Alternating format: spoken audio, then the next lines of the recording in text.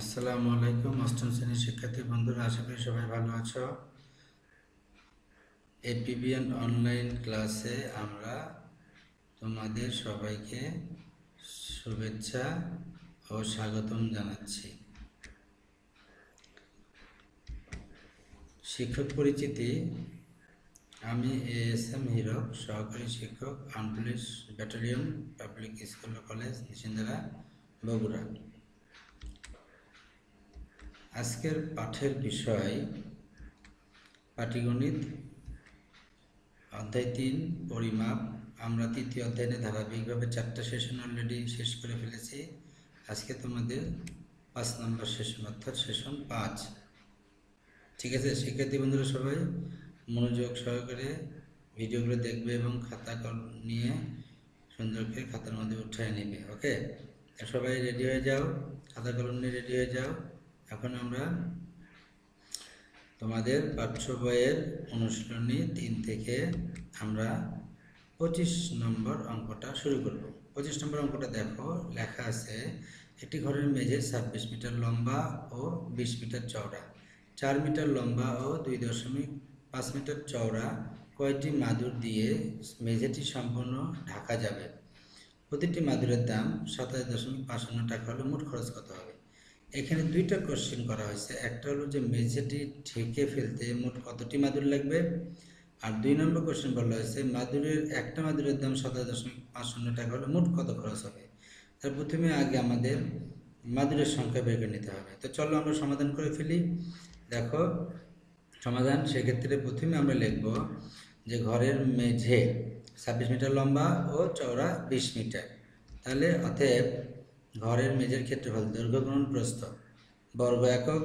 এখানে metre 26 metre লম্বাটাই হলো দৈর্ঘ্য, আর 20 মিটার চওড়া এটা হলো প্রস্থ। তো সেই জন্য আমরা দৈর্ঘ্য নিচে 26 আর প্রস্থ নিচে 20।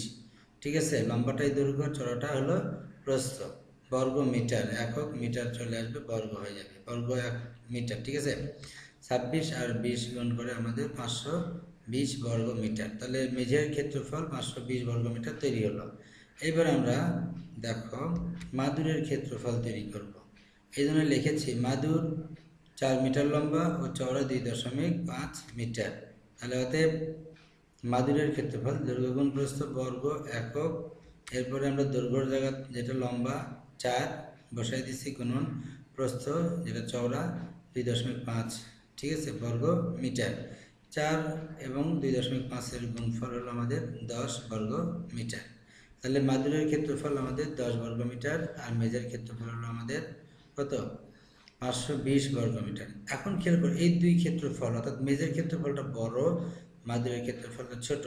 তাহলে এই বড় ক্ষেত্রফলকে মাদুরের ক্ষেত্রফল দ্বারা ভাগ করলে কয়টা মাদুর বের হয়ে যাবে?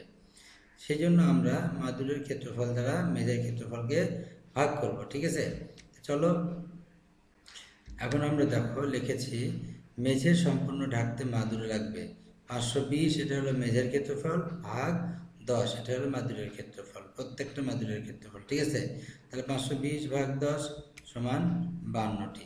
তাহলে সম্পূর্ণ মেঝে ঢাকতে মাদুর লাগবে 52টি। আমাদের একটা কোশ্চেন অ্যান্সার কিন্তু আমরা সলভ করে ফেলেছি, 52টি মাদুর লাগবে। ঠিক আছে, তাহলে একটা মাদুরের দাম আমাদের দেওয়া আছে 27.50 টাকা।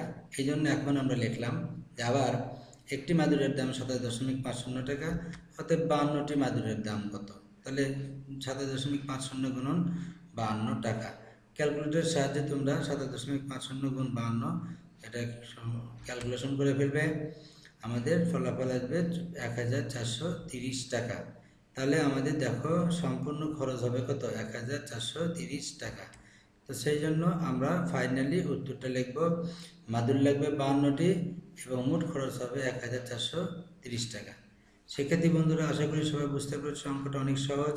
আগে মেঝের ক্ষেত্রফল, তারপর মাদুরের ক্ষেত্রফল বের করবা, তারপরে মাদুরের ক্ষেত্রফল দ্বারা মেঝের ক্ষেত্রফলকে ভাগ করলে মাদুরের সংখ্যা বের হয়ে যাবে। তারপরে একটা মাদুরের দাম দেওয়া আছে, সেখান থেকে তোমার 52টি মাদুর বের হয়, 52 দ্বারা গুণ করে দিলে মোট খরচ বেড়ে যাবে। ওকে শিক্ষার্থী বন্ধুরা, আশা করি সবাই বুঝতে পেরেছো। তো তাহলে চলো আমাদের পাঠ্যবইয়ের পরবর্তী অঙ্কে আমরা যাব। আমাদের পাঠ্যবইয়ের পরবর্তী অঙ্ক দেওয়া আছে 26 নম্বর। 26 নম্বর অঙ্কটা অত্যন্ত সহজ একটা অঙ্ক।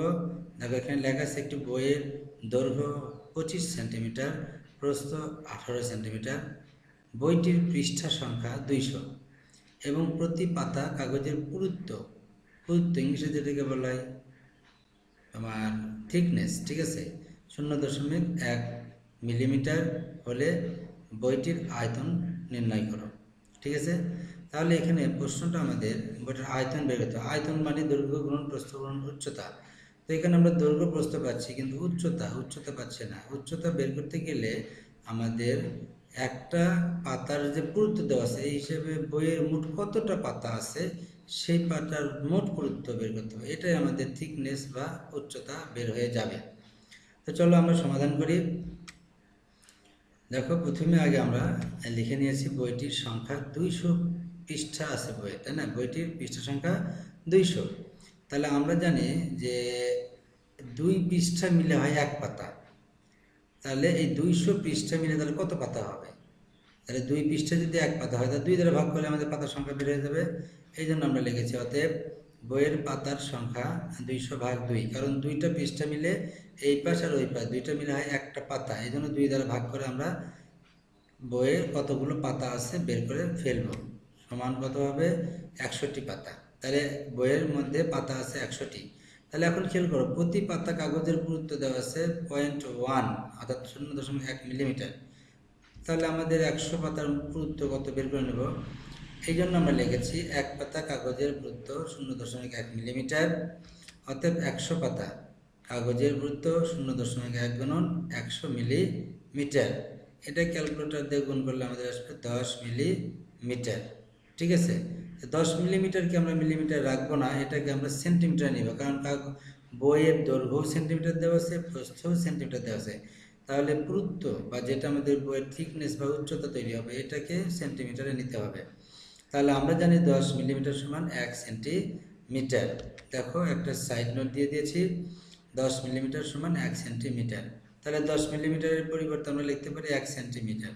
তাহলে এই যে 100 পাতা কাগজের পুরুত্ব 1 সেন্টিমিটার তৈরি হলো, এটাই হলো আমাদের বইয়ের উচ্চতা বা পুরুত্ব। এই জন্য আমরা লিখেছি অতএব বইয়ের পুরুত্ব বা উচ্চতা হলো কত? 1 সেন্টিমিটার। এখন খেয়াল করো, আমরা বইয়ের প্রশ্নতে দেওয়া আছে দৈর্ঘ্য 25 সেন্টিমিটার, প্রস্থ 18 সেন্টিমিটার, আর আমরা বইয়ের উচ্চতা বা পুরুত্ব বের করে নিলাম 1 সেন্টিমিটার। এখন বইয়ের আয়তন বের করব। ঠিক আছে, তাহলে বইয়ের আয়তন সমান আমরা কি লিখতে পারি? আমরা যেগুলো দেওয়া ছিল লিখে নিই। দেওয়া আছে বইয়ের দৈর্ঘ্য 25 সেন্টিমিটার এবং প্রস্থ 18 সেন্টিমিটার।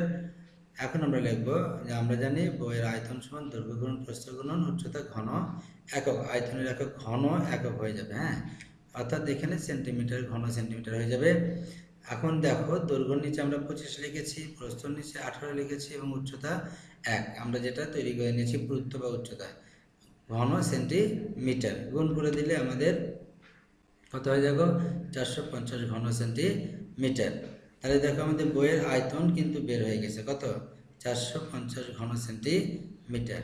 আমরা ফাইনালি লিখতে পারি অতএব বইয়ের আয়তন 450 ঘন সেন্টিমিটার। ওকে শিক্ষার্থী বন্ধুরা, অত্যন্ত সহজ অঙ্ক। তাহলে বইয়ের পৃষ্ঠা সংখ্যা থেকে বইয়ের পাতা বের করে নিব, তারপরে 1 পাতার পুরুত্ব থেকে 100 পাতার পুরুত্ব বের করব, সেটা হবে বইয়ের উচ্চতা। তারপরে বইয়ের দৈর্ঘ্য প্রস্থ উচ্চতা গুণ করে দিলে বইয়ের আয়তন বের হয়ে যাবে। ঠিক আছে, বইয়ের আয়তনের একক হবে ঘন সেন্টিমিটার। সবাই বুঝতে পেরেছ আশা করি? গুড। চলো শিক্ষার্থী বন্ধুরা, আমরা তাহলে এবার পরের অঙ্কে যাব। অনুশীলনী 3 থেকে পরের অঙ্ক, অর্থাৎ আমাদের 27 নম্বর অঙ্কটা আমরা দেখব। এটা অত্যন্ত ইম্পর্টেন্ট একটা অঙ্ক, আমাদের জিএসসি পরীক্ষার জন্য অত্যন্ত ইম্পর্টেন্ট, ভালো করে বুঝে নেবে। দেখো 27 নম্বরে বলা হয়েছে একটি পুকুরের দৈর্ঘ্য 32 মিটার ও প্রস্থ 20 মিটার এবং পুকুরের পানির গভীরতা 3 মিটার। একটি মেশিন দ্বারা পুকুরটি পানি শূন্য করা হচ্ছে, যা প্রতি সেকেন্ডে 0.1 ঘনমিটার পানি সেচ করতে পারে। পুকুরটির পানি শূন্য করতে কত সময় লাগবে? তাহলে এখানে মেশিন দ্বারা পুকুরটি পানি শূন্য করা, এখানে আকার উঠেনি মেশিনে, ওখানে পানি শূন্য করা হচ্ছে হবে, যা প্রতি সেকেন্ডে 0.1 ঘনমিটার পানি সেচ করতে পারে। পুকুরটি পানি শূন্য করতে কত সময় লাগবে? ঠিক আছে, চলো শিক্ষার্থী বন্ধুরা আমরা সমাধান করে ফেলি। এখানে দেখো পুকুরের দৈর্ঘ্য প্রস্থ এবং পানির গভীরতা দেওয়া আছে। আমরা এখান থেকে আমাদের মোট কত আয়তন পানি রয়েছে সেটা আগে আমাদের বের করতে হবে। তো চলো আমরা লিখি। দেওয়া আছে পুকুরের দৈর্ঘ্য 32 মিটার, প্রস্থ 20 মিটার এবং গভীরতা বা উচ্চতা হলো আমাদের কত 3 মিটার। পানির গভীরতা সেটাই আমাদের পানির উচ্চতা বা পুকুরের উচ্চতা বা গভীরতা হিসেবে আমরা ধরে নিতে পারবো। তাহলে এখানে আমরা লিখব অতএব পুকুরের আয়তন দৈর্ঘ্য গুণ প্রস্থ গুণ উচ্চতা ঘন একক। আমরা দৈর্ঘ্য নিচে 32, তারপরে প্রস্থ নিচে 20 আর উচ্চতার জন্য 3 ঘন মিটার। গুণফল আমাদের ক্যালকুলেটরের সাহায্যে করে ফেলবা 1920 ঘন মিটার। তাহলে এই যে আয়তন এইটাই হলো আমাদের পুকুরের পানির আয়তন। তাহলে আমরা লিখতে পারি অতএব পানির আয়তন 1920 ঘন মিটার, অর্থাৎ এই পরিমাণ 1920 ঘন মিটার পানি আমাদের পুকুরে আছে। এই পরিমাণ পানিকে আমাদের সেচ করে ফেলে পুকুরটা পানি শূন্য করতে কত সময় লাগবে, এটাই আমাদের মূল অঙ্ক। তাহলে চলো এত আমাদের ঘনমিটারকে কিভাবে আমরা সেচ করে কত সময় লাগবে বের করব। এখন আমরা দেখো লিখব যে 0.1 ঘনমিটার পানি সেচ করতে সময় লাগে 1 সেকেন্ড। অতএব 1 ঘনমিটার পানি সেচ করতে সময় লাগবে উপরে 1 নিচে 0.1 সেকেন্ড। এরপরে আমাদের দেখো লিখেছে অতএব 1920 ঘনমিটার পানি সেচ করতে সময় লাগবে, উপরে 1 ঠিকই থাকবে নিচে 0.1 ঠিকই থাকবে আর উপরে গুণন হয়ে 1920 হয়ে যাবে। এখন এটাকে আমরা ক্যালকুলেটরের সাহায্যে ক্যালকুলেশন করলে আমাদের রেজাল্ট চলে আসবে 19,200 সেকেন্ড। এখন এটাকে আমরা সেকেন্ড রাখবো না, সেকেন্ডকে আমরা মিনিট, তারপরে মিনিটকে পর্যায়ক্রমে ঘন্টা, মিনিটে পরিণত করব। তাহলে আমরা জানি 60 সেকেন্ডে হয় 1 মিনিট। তাহলে 19,200 সেকেন্ড, এইটাকে 60 সেকেন্ড দ্বারা ভাগ করলে আমরা কি পাবো, মিনিট পাবো। তাহলে দেখো আমরা 19,200 সেকেন্ড ভাগ 60, এটাকে কনভার্ট করলাম আমরা মিনিট। 60 দ্বারা ভাগ করার সঙ্গে সঙ্গে আমাদের মিনিট লিখতে হবে, 19,200 ভাগ 60 মিনিট। এটাকে তোমরা একটা সাইড নোট দিবে যে 60 সেকেন্ড সমান 1 মিনিট, আবার 60 মিনিট সমান 1 ঘন্টা। আমরা 60 সেকেন্ডের জন্য 1 মিনিট পাবো, এই জন্য 60 দ্বারা ভাগ করে আমরা মিনিট তৈরি করলাম। ক্যালকুলেটর দ্বারা ভাগ করো 19,200 ভাগ 60, আমাদের ক্যালকুলেশন করলে রেজাল্ট আসবে 320 মিনিট। তাহলে দেখো আমাদের 320 মিনিট সময় বের হয়ে গেল। এই মিনিটকেও আমরা এখন ঘন্টায় পরিণত করে যাব, কারণ কি 60 মিনিটে হয় 1 ঘন্টা, তাহলে 60 দ্বারা আমরা ভাগ করতে পারি। তবে এখানে একটা খেয়াল করো, আমরা 300 মিনিট যোগ 20 মিনিটকে আলাদা করে দিয়েছি। 300 মিনিট যোগ 20 মিনিটকে আলাদা করেছি, তার সব মিলে 320 মিনিট। এখন 300কে আমরা ভাগ করেছি 60 দ্বারা, তাহলে 300 মিনিটকে আমরা ঘন্টা বানালাম আর 20 মিনিট থেকেই গেল। 60 মিনিট সমান 1 ঘন্টা আমাদের সাইড নোটে দেওয়া আছে। তাহলে 300 মিনিটকে আমাদের 60 দ্বারা ভাগ করলে আমাদের কয়বার হবে, 5। তাহলে 300 মিনিটকে 60 দ্বারা ভাগ করলে 5 ঘন্টা পাইলাম আর 20 মিনিট থেকেই গেল। তাহলে ফাইনালি আমাদের রেজাল্টটা কত আসলো, 5 ঘন্টা 20 মিনিট। ঠিক আছে, তাহলে আমরা দেখতে পাচ্ছি পুকুরটি পানি শূন্য করতে 5 ঘন্টা 20 মিনিট সময় লাগবে। ফাইনালি আমরা একটা লাইন লিখে দেব যাতে পুকুরটি পানি শূন্য করতে সময় লাগবে 5 ঘন্টা 20 মিনিট। ওকে শিক্ষার্থী বন্ধুরা, সবাই বুঝতে পেরেছো? প্রথমে পুকুরের আয়তন যেটা পানির আয়তনের সমান হবে, তারপরে শেষ করতে সময় বের করবা, করে সেইটাকে সেকেন্ডকে মিনিট, মিনিটকে পরবর্তীতে ঘন্টা মিনিটে প্রকাশ করে ফেলবা। তাহলে আমরা রেজাল্ট কি পেলাম, পুকুরটি পানি শূন্য করতে সময় লাগবে 5 ঘন্টা 20 মিনিট। ওকে শিক্ষার্থী বন্ধুরা, সবাই বুঝতে পেরেছো আশা করি। আচ্ছা ঠিক আছে, আমাদের অনুশীলনের পরবর্তী যে অঙ্কটা আছে 28 নম্বর অঙ্ক, এখন আমরা সেটা দিকে দেখব। সবাই পাঠ্য বই থেকে অঙ্কটা একটু ভালো করে দেখে নিও। আমার এখানে যদিও আমি লিখে দেখাচ্ছি, তারপরে তোমরা একটু বইয়ের দিকে মনোযোগ দিবে, ঠিক আছে? এখন দেখো আমাদের পরবর্তী অঙ্ক, অঙ্ক নম্বর 28, অনুশীলনী 3-এর 28 নম্বর অঙ্ক।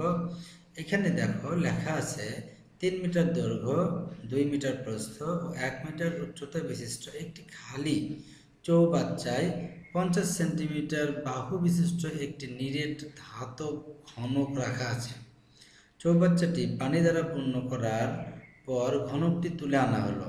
পানির গভীরতা কত হবে। অঙ্কটা একটু খেয়াল করো, আমাদের চৌবাচ্চার দৈর্ঘ্য, প্রস্থ, উচ্চতা সবই দেওয়া আছে, তার মানে চৌবাচ্চার আয়তন আমরা পাবো। কিন্তু এর ভিতরে যদি আমরা ঘনক বসে দিই, তাহলে আমি ঘনক বসা রাখা অবস্থায় পানি দিলাম, পানি দিলে কিন্তু ঘনকের যে আয়তন, এই ঘনকের আয়তনের পরিমাণ পানি কিন্তু কম থাকবে। কারণ কি, ঘনকটা নিজের জায়গা নিয়ে নিছে, ওই জায়গার ভিতরে পানি আর থাকবে না। তাহলে আমরা প্রথমে যদি চৌবাচ্চার আয়তন বের করে নিই, আর তারপরে ঘনকের আয়তন বের করে নিই, নিয়ে ঘনকের আয়তনটা যদি বাদ দিয়ে দিই, তাহলে ওইটা কী হয়ে যাবে, শুধুমাত্র তখন পানির যে আয়তন, সেই পানির আয়তনটা পাওয়া যাবে। ঠিক আছে, কারণ ঘনক বের হয়ে গেলে ওর আয়তনটা কমে যাবে। ঠিক আছে, সেটাই হবে শুধুমাত্র আমাদের পানির আয়তন। ওকে, চলো আমরা তাহলে সমাধান করে ফেলি। কীভাবে করবো দেখো, প্রথমে আগে আমরা লিখব, দেওয়া আছে চৌবাচ্চার দৈর্ঘ্য 3 মিটার, এই মিটারকে আমরা সেন্টিমিটার বানাবো। কারণ কি, ঘনকের যে এক বাহু দেওয়া সেন্টিমিটার, সবগুলো এই জন্য আমরা সেন্টিমিটারে করে নিব। দেখো, আমরা জানি 1 মিটার সমান 100 সেন্টিমিটার হয়, সাইড নোটে দিয়ে দিবা 1 মিটার সমান 100 সেন্টিমিটার। তাহলে 3 মিটারকে 100 দ্বারা গুণ করে দিয়ে 300 সেন্টিমিটার করে নিলাম, তাহলে দৈর্ঘ্য বাড়ালো 300 সেন্টিমিটার। ঠিক একইভাবে আমরা প্রস্থ, প্রস্থ হচ্ছে 2 মিটার, এটাকে 2কে 100 দ্বারা গুণ করে সেন্টিমিটার, তাহলে 200 সেন্টিমিটার। একইভাবে আমরা উচ্চতা, উচ্চতা আছে 1 মিটার, 1 গুণন 100 সেন্টিমিটার সমান 100 সেন্টিমিটার। তাহলে দৈর্ঘ্য হলো 300 সেন্টিমিটার, প্রস্থ হলো 200 সেন্টিমিটার, উচ্চতা হলো 100 সেন্টিমিটার। সবগুলোকে আমরা সেন্টিমিটারে প্রকাশ করে নিলাম।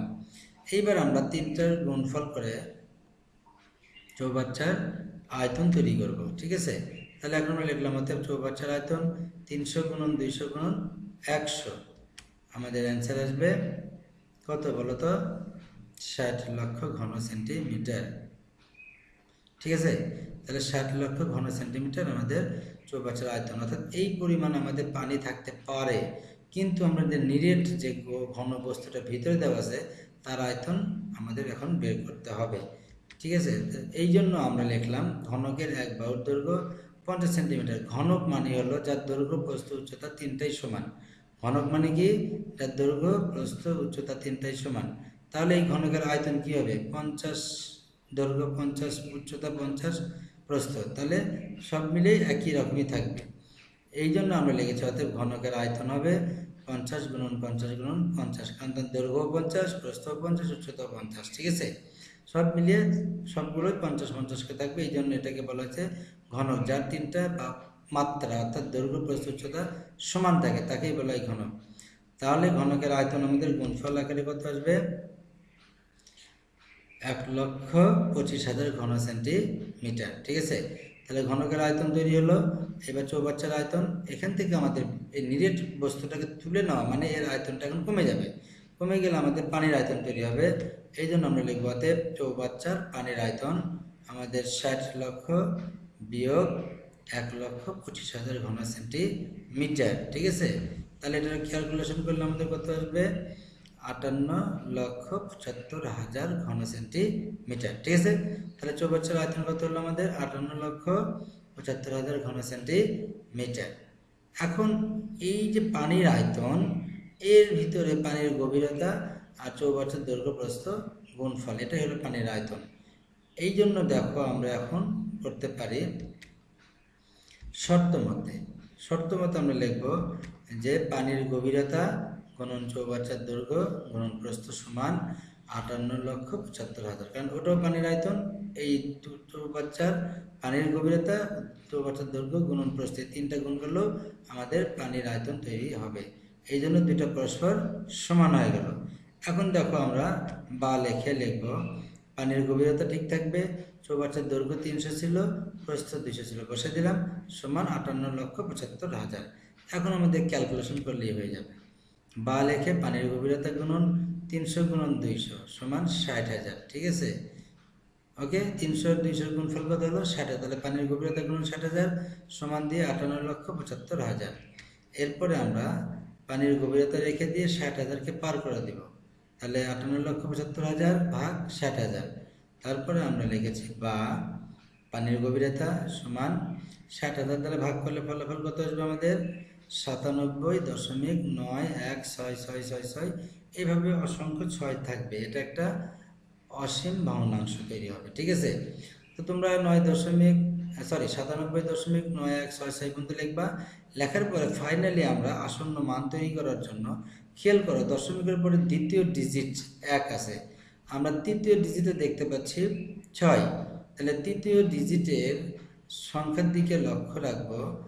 6 যেহেতু আছে, অর্থাৎ 5 থেকে শুরু করে 5, 6, 7, 8, 9 এই কয়টার যে কোনো একটা ডিজিট যদি থাকে তাহলে তার পূর্ববর্তী ডিজিটের সাথে 1 যোগ করে দিয়ে আমাদের আসন্ন মান লিখতে হয়। এজন্য আমরা করব কি, ফাইনালি দেখো আমরা লিখেছি অতএব পানির গভীরতা 97.92।